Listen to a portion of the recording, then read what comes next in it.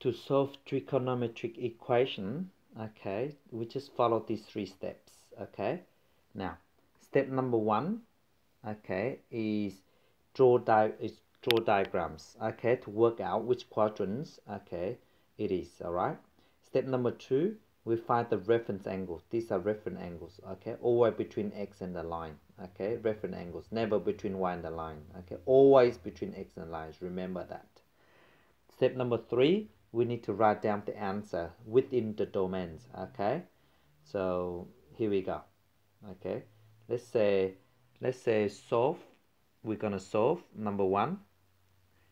Cos of theta is a half. Okay, between, let's say the domain is between 0 and 360 degree.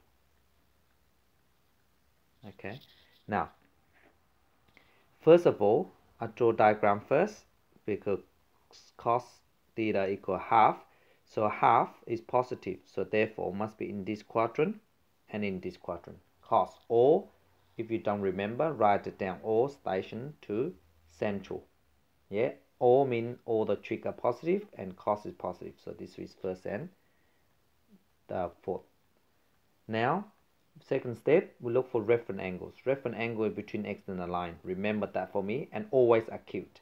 So cos inverse just a half.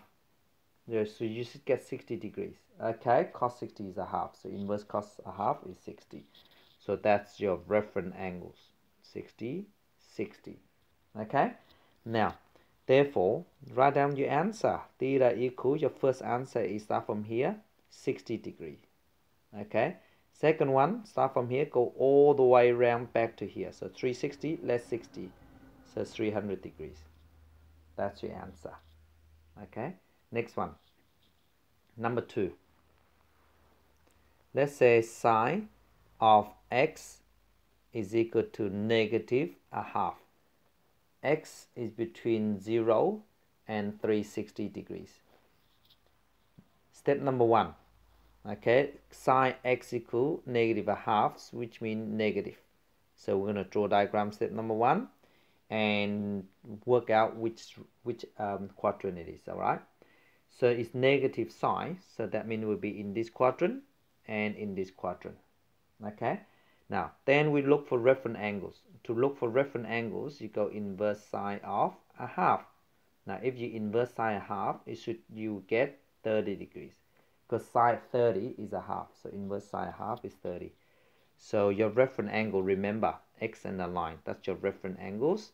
That's your reference angle, 30. Now theta equal, we're going to write the answer. So you start from here, you go all the way 180 at 30, so which is 210 degrees. And your another answer is start from here, you go all the way from here to here, that's you hit the line, you stop. So 360 less 30, so you should get 330 degrees. That's your answer. Okay, so just remember the process for me. Let's move on. Number 3. Let's say tan square theta is equal to 1. Okay, now let's say this time theta between negative 180 degree and 180 degrees. Look, first we need to find out what's tan theta equal first, okay, because at the moment it's tan square theta. So then you square root both sides, so tan theta must be, because you square root 1, so it should be plus or minus. Every time you square root it, you got a positive and negative, so it's plus minus 1. Okay, then because it's negative, so it's in every quadrant. Okay, so positive 1 is this quadrant first and third for the positive. Negative is second and fourth. Okay, now then we look for reference angles. Now remember, when you do reference angles always acute. You ignore the negative side. Negative is only tell you which quadrant the answer is, right?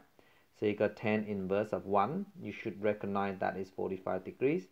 So your reference angle is 45. Again, remember between x and the lines.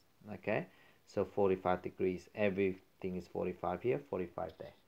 So therefore, your answer, theta equal, start from here, 45 degrees. Then you go again, hit this. So 180 less 45 is 135 degrees. And then you go from here to here. Oops, you can't go anymore because you stop at 180 degrees. You can't exceed that. Then we're going backward, okay, opposite direction. So this one here, because it's going opposite directions, so you got negative 45 degrees. Again, you go all the way from here to here is minus 135 degrees. So you can write in ascending order. Let's say you can write at negative 135 degrees, negative 45, and then 45, and then 135. But I can write like this as well, plus minus 45 degrees, okay, and plus minus 135 degrees. Okay, now let's do one more. Let's do one more, number 4.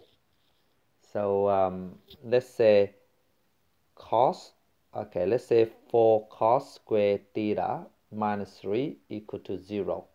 Okay, this time theta is between 0 and 360 degree. Okay, so first of all, remember we find what cos theta equal first. Of course, we just try to solve the problem first. So we move the 3 on that side, so that means 4 cos square theta is equal to 3. Cos square theta equal 3 over 4. Okay, so 3 over 4. Then a square root both sides. Remember, every time square root you got a plus and a minus, okay, except the applications, okay. So you go cos theta equal plus or minus root 3 over 2. Now, because you got positive and negative, so that means it's on every quadrant, so I don't have to work it out. So you go this, and then you go first, second, third, fourth quadrant. Then we look for reference angles. Now remember, reference angle, you ignore negative side. Negative just to tell you the quadrants.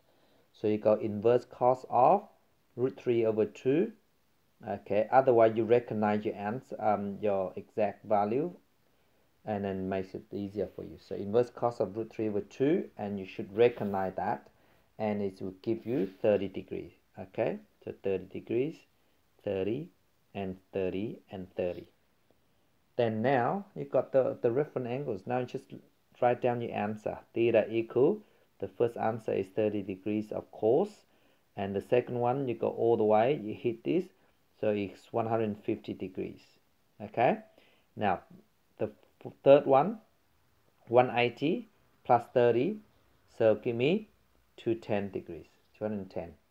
And the last one, you go all the way from here to here, is 360 less 30, so that means 330 degrees. Thank you for watching.